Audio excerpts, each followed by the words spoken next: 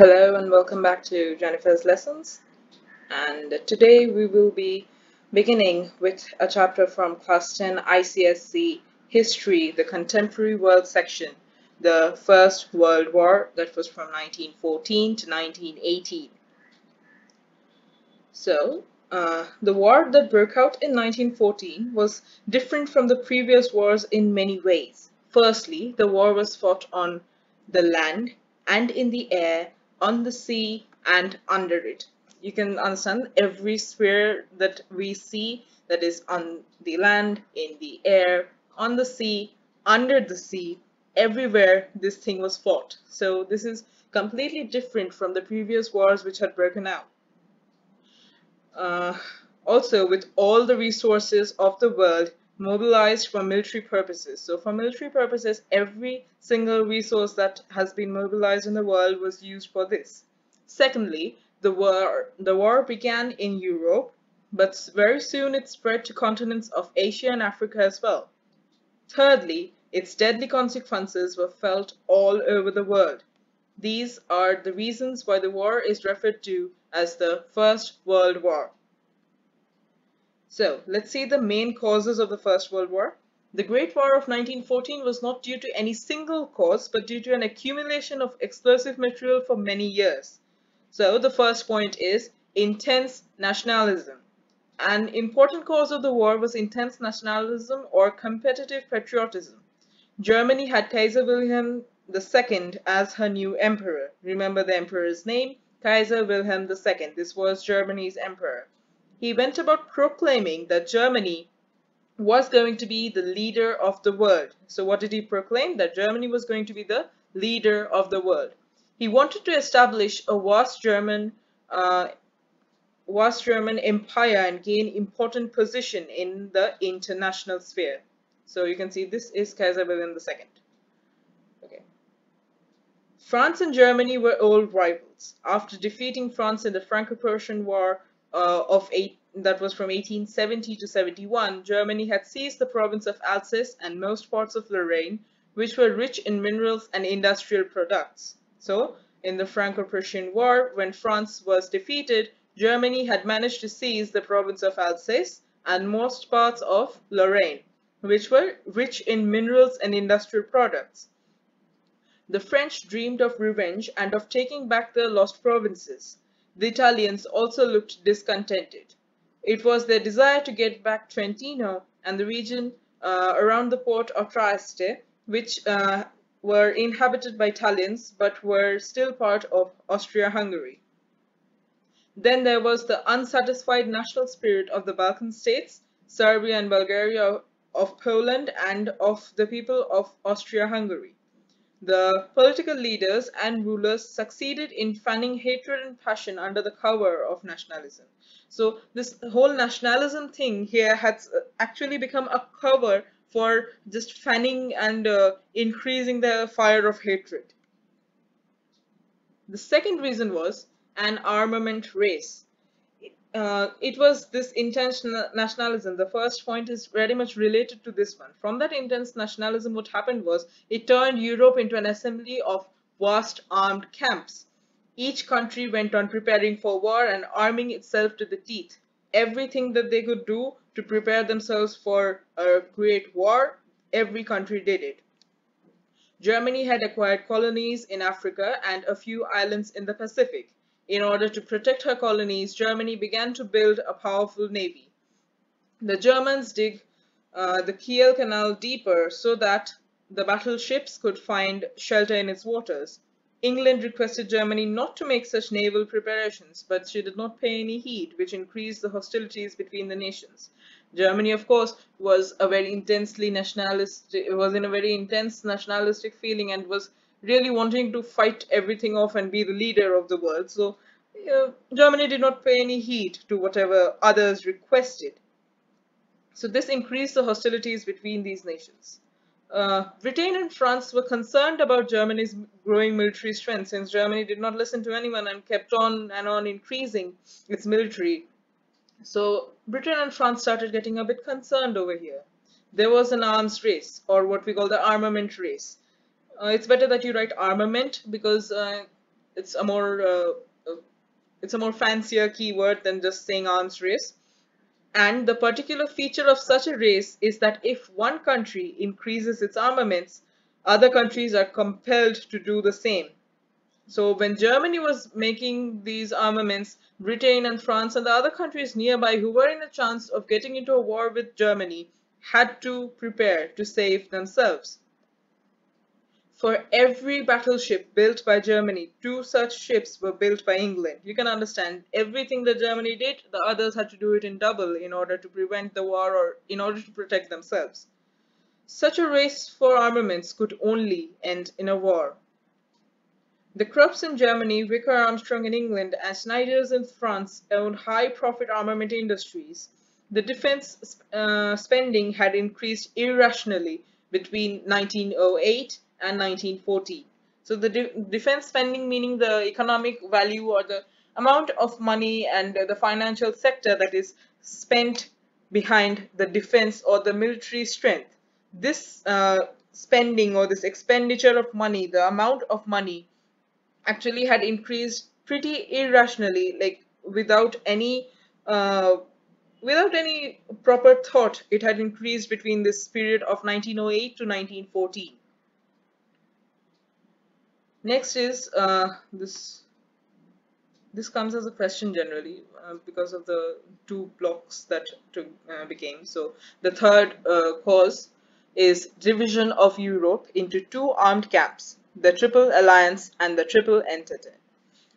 In 1879, Germany and Austria-Hungary had signed a treaty to help each other in case of enemy attack.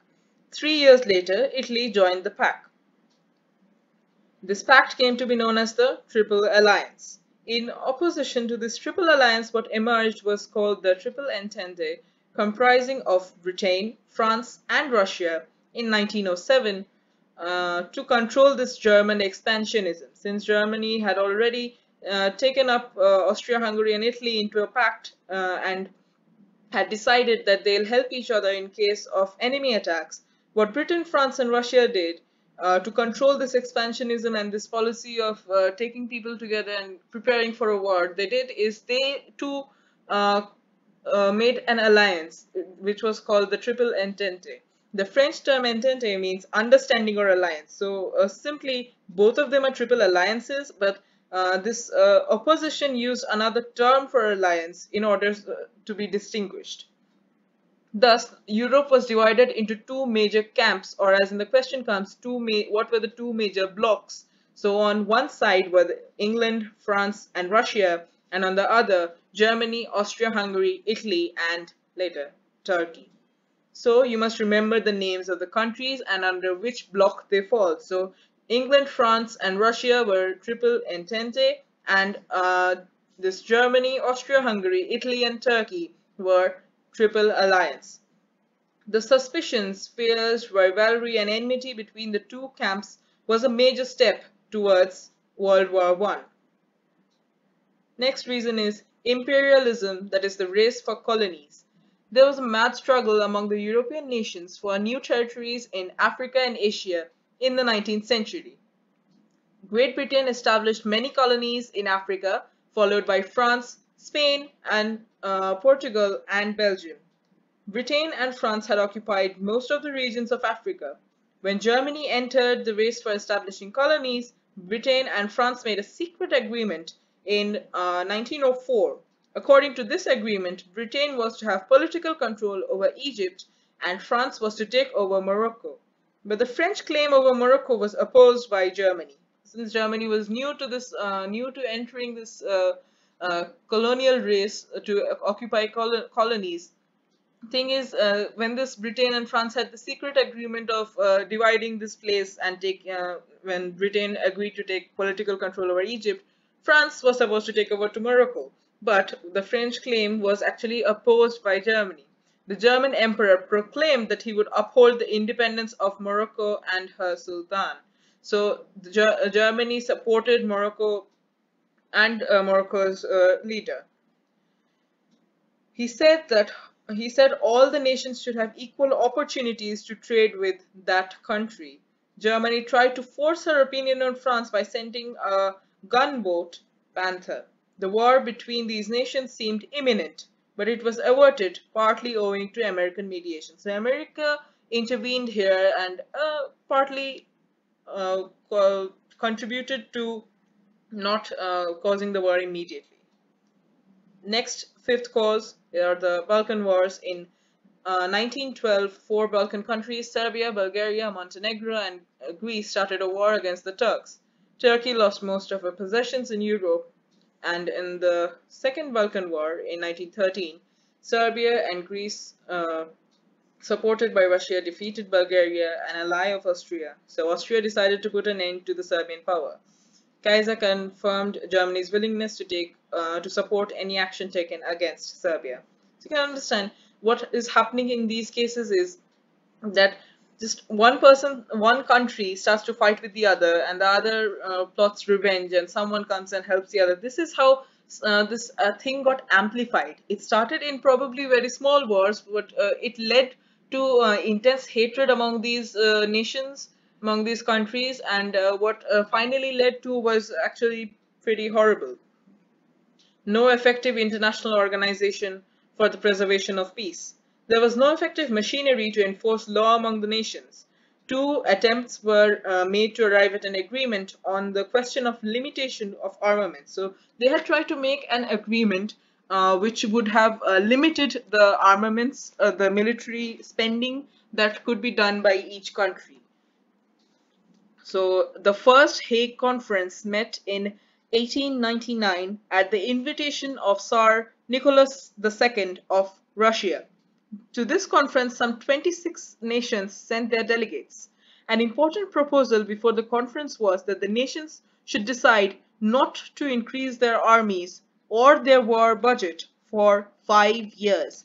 So, if they had agreed to this first Hague conference, what would have happened was that the nations would not be able to increase the size of their armies or the war budget for 5 whole years. Nothing of this sort could be decided there because of Germany's opposition to the said proposal. A second conference met at Hague in 1907. This also failed to secure the desired results. So just like the first Hague conference, even the second conference that met at Hague in 1907, they failed to secure the desired results. Number 7, the seventh cause of this First World War was the Sarajevo crisis, the immediate cause. This was actually a kind of trigger. The people of Bosnia, which was annexed by Austria in 1908, were Serbians by ancestry. They wanted a union with other Slavic states, and they fought against the Austro-Hungarian government. On 28 June 1914, the Archduke Francis Ferdinand, the Crown Prince of Austria, and his wife were assassinated at Sarajevo, the capital city of Bosnia. The assassin was Gavrilo Princip, a 19-year-old Bosnian, the first student revolutionary to change the course of history of Europe. So this Crown Prince of Bosnia, named Archduke Francis Ferdinand, and his wife were assassinated at the capital city of Bosnia. You can understand, the Crown Prince of Bosnia murdered at the capital city of Bosnia. This was a very huge triggering effect. And the assassin had been the first student revolutionary who had changed the course of history of Europe. The name was Gavrilo Princip, who was a 19-year-old Bosnian. Though Princip was an Austrian subject, the assassination had been planned in Serbia by a secret society of patriotic terrorists called Black Hand.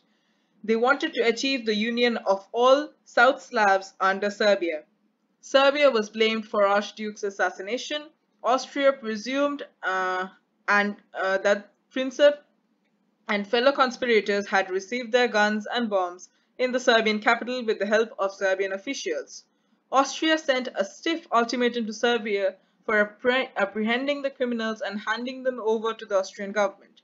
She sought ban on all anti-Austrian publications, anti-Austrian schools, anti-Austrian meetings, And they were also required to take steps to suppress all revolutionary movements against the territorial integrity of the Austrian government.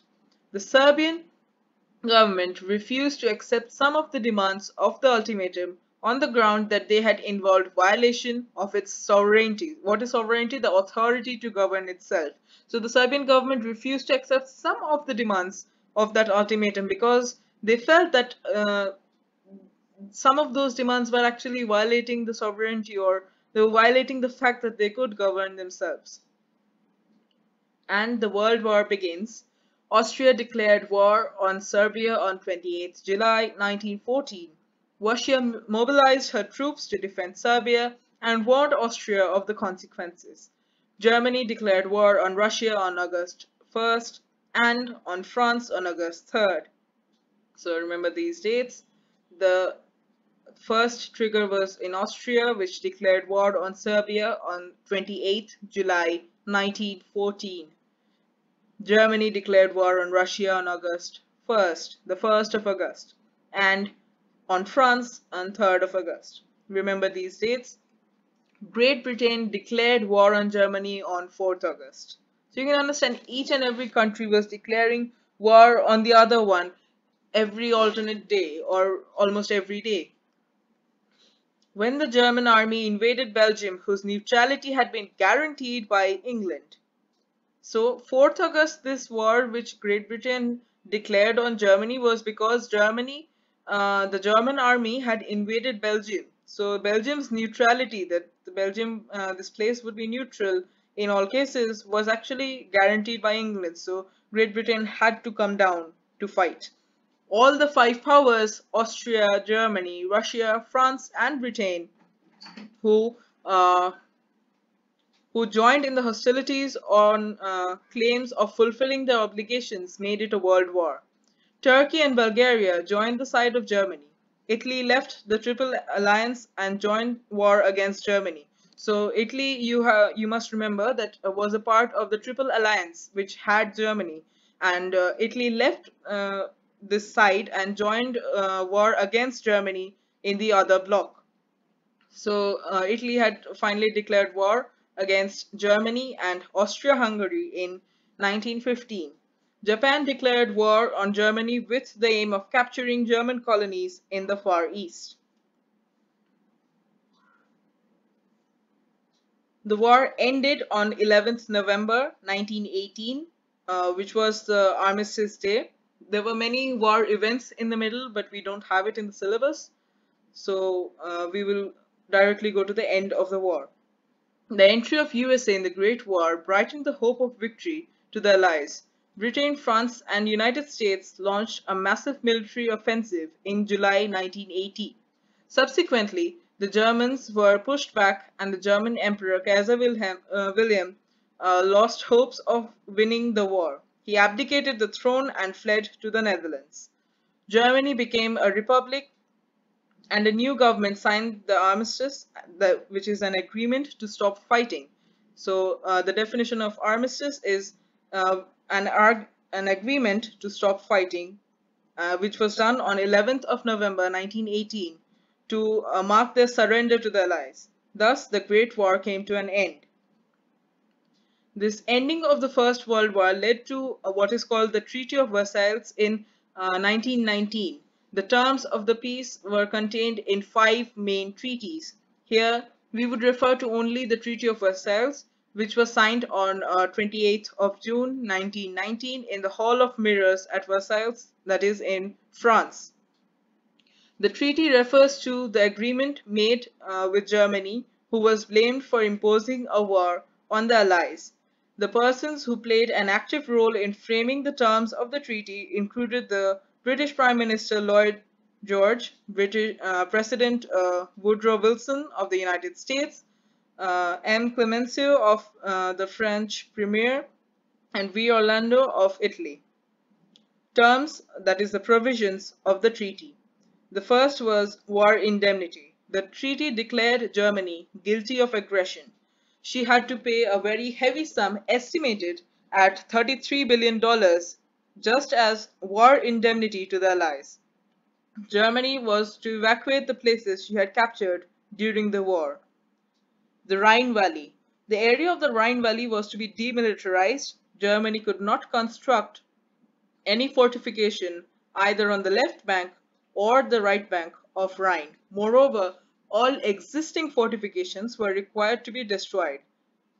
So, any military encampment that was present in this Rhine Valley region, Germany could neither build or construct any more of those military encampments, and any previously remaining such encampment had to be broken down, and there could not be any fortification either on the left bank or on the right bank of the Rhine River.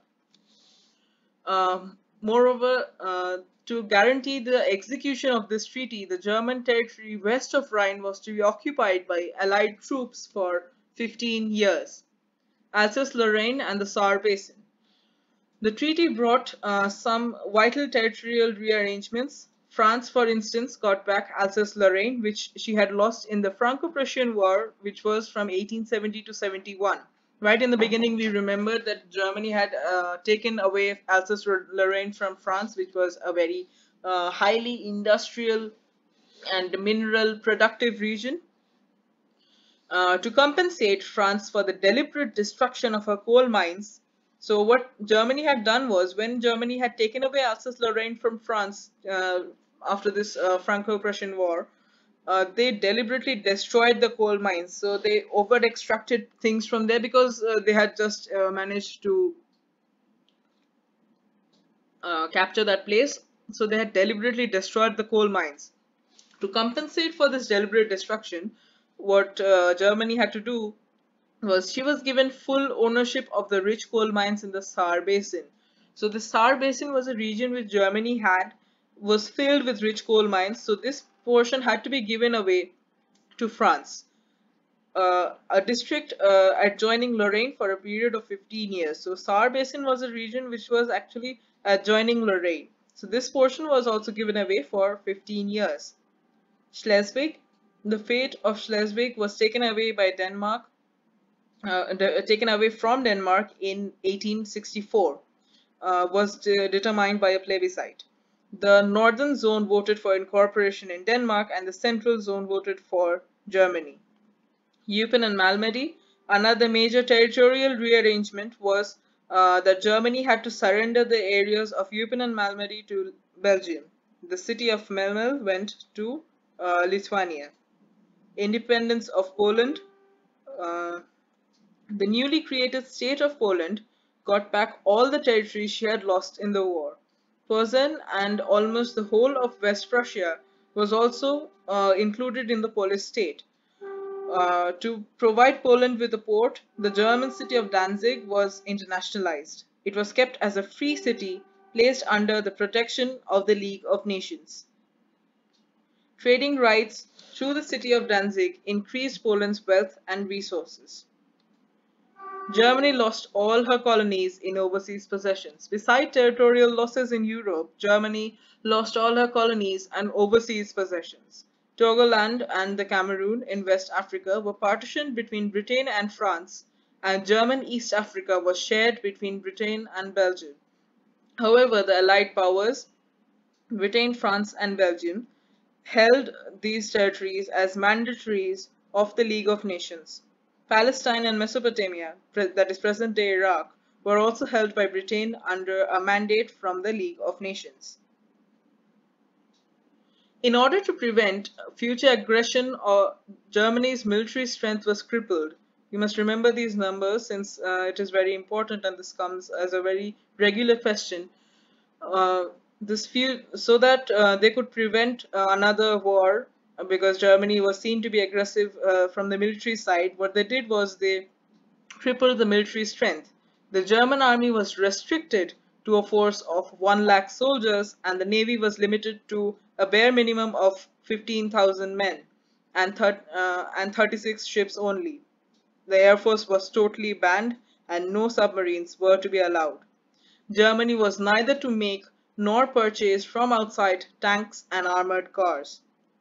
So you can understand that just to cripple Germany's military strength, they had reduced the numbers hugely, and this was the main part on which Germany was dependent. Supply of coal. Germany had to supply huge quantities of coal to France, Italy, and Belgium for 10 years. Since the Alsace-Lorraine destruction, Germany was bound to supply huge amounts of coal to France, Italy, and Belgium for 10 years. Several countries gained independence. The complete independence of Belgium, Poland, and Czechoslovakia was recognized by Germany. The Czechs got Silesia, Bohemia, and Moravia, and was thus created the state of Czechoslovakia. Serbia obtained Slavonic states of Slovenia, Bosnia, Croatia, and Herzegovina, uh, and assumed the name of Yugoslavia, with its capital at Belgrade. The League of Nations, finally the covenant, that is the pact of the League of Nations, was added to the Treaty of Versailles. There's criticism on this Treaty of Versailles. The Treaty of Versailles was undoubtedly a dictated peace. This was a forceful peace that was enforced by the other winning countries. One that would assign all the war guilt to Germany. The principle at the root of the treaty was, to the victors belong the spoils and the allies are the victors. German representatives had to sign this treaty under coercion. The Treaty of Versailles deprived Germany of all its colonial possessions and imposed enormous compensation in form of war damages. Her military strength was completely crushed. The peace arrangements, therefore, broke down, and Germany under Hitler showed aggression in its political activities. This became an important cause of World War II. Remaining peace treaties. Separate treaties were signed with Austria, that is the Treaty of Saint-Germain, September 1919, and with Bulgaria, the Treaty of Neuilly, November 1919. These treaties disarmed Austria and Bulgaria respectively and imposed a war indemnity. Austria-Hungary was broken up. Hungary was recognized as a separate state. A separate treaty was made with Hungary, that is the Treaty of Trianon, in June 1920. Turkey signed the Treaty of Sevres in August 1920. She surrendered her authority practically on all non-Turkish races.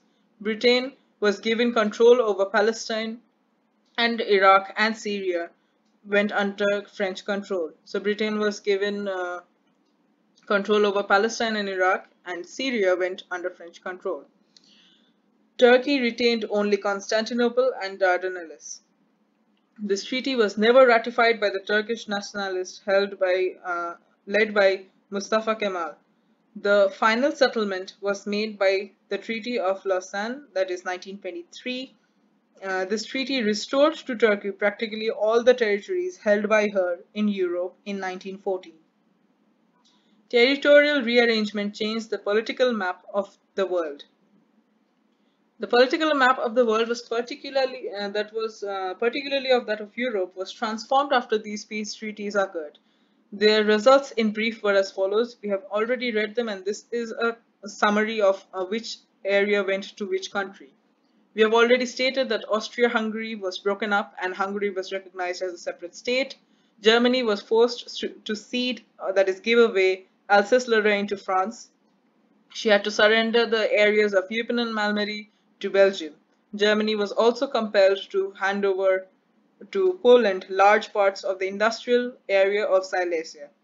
New states such as Romania, Czechoslovakia, Finland, and Yugoslavia were created, keeping in view the principles of nationality and nationalism. The war saw the end of autocratic monarchies in Germany, Russia, and Austria-Hungary. After the outbreak of the Russian Revolution in 1917, the Tsarist dictatorship in Russia came to an end. The League of Nations. The objectives of the League of Nations. The chief aim of League of Nations was to promote international cooperation and to achieve international peace and security. In order to achieve this objective, the members of the League were required to not resort to war, to maintain open, just, and honorable relations among them, to establish international law as the actual rule of conduct among governments, and to respect all treaty obligations in their dealings with one another. So these points must be remembered because the objectives of League of Nations also comes as a very common question.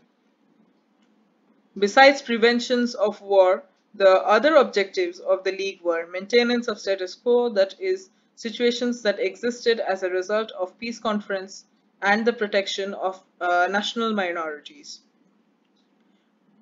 Also, proper administration of the territories assigned to a nation under mandate, or that means authority of the League of Nations. Dealing with the problem of health and social and economic problems, uh, and the system of communication and importation. So these four were the other objectives besides the first four of the League. Its membership, the League actually began with original 42 members, and the admission of new members was not less than 2/3 of the vote of the assembly. So in order for the new members to join the League, at least 2/3 votes of the assembly was required. The United States never became its member because the American Senate did not ratify the League's covenant.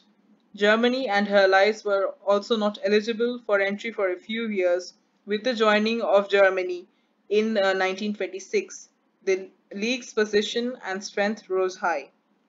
Its organs, the principal organs of the League of Nations, were the Assembly, the Council, the Secretariat, and the Permanent Court of International Justice. The Constitution of the International Labour Organization, that is ILO, was prepared by a commission set up by the Peace Conference. The ILO became a part of the Treaty of Versailles. The League's failure. The League did much of social and humanitarian work between 1925 and 1930. It was also able to settle a few international disputes. However, it failed when it had to deal with disputes in which any of the major powers was involved. It failed in its main object of maintaining peace in the world. So these are the points to remember, the summary of the entire chapter. I will slowly scroll down. If you wish to take notes from here, you may.